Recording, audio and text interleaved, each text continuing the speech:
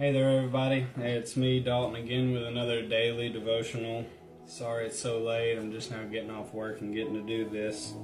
But with that being said, we're going to be in Romans chapter 6, verses 20 through 23.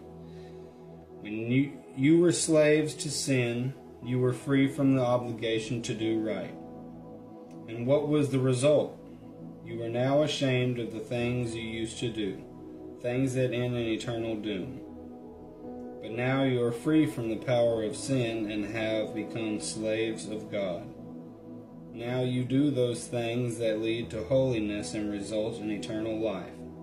For the wages of sin is death, but the free gift of God is eternal life through Christ Jesus our Lord.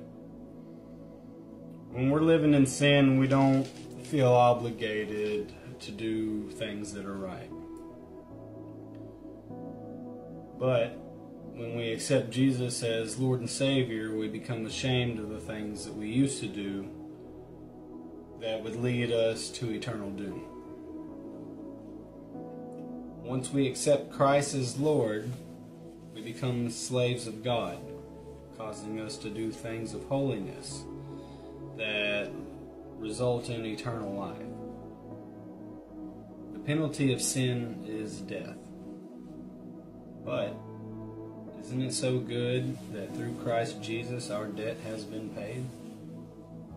And we are offered a free gift of salvation? I mean, imagine you just had all this debt in the world built up that you would never be able to pay off. And some kind person comes over and says, you know what, all that debt, don't worry about it.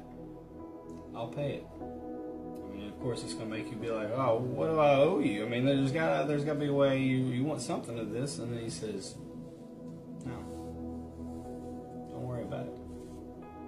That's kind of what Jesus did for us. You know, we would never be able to pay our debt of sin. But Jesus loved us so much, he said, let me pay it for you. Let me take those burdens. Ask for nothing in return, except that He is Jesus Christ, our Lord and Savior, that He did die on the cross for our sins.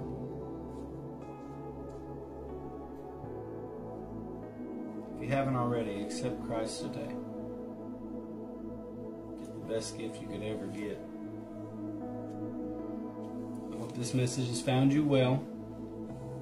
I hope you are blessed hearing it, as I am blessed reading from the Word of God and saying what God has put on my heart. I love you all, and I hope you have a good